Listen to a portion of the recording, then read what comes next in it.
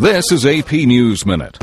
Anti-government activists in Syria are blaming the regime's forces for attacking a poor farming village and killing scores of people in what rebels claim could be one of the worst single days of bloodshed in the uprising against Bashar Assad's regime. AP cannot independently verify those claims. JP Morgan Chase now says a bad trade has costed $5.8 billion this year.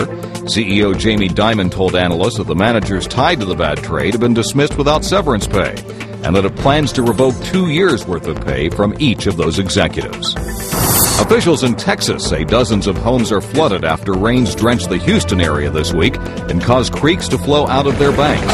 Area meteorologists are saying water levels in the area are ranging from several inches to 4 feet.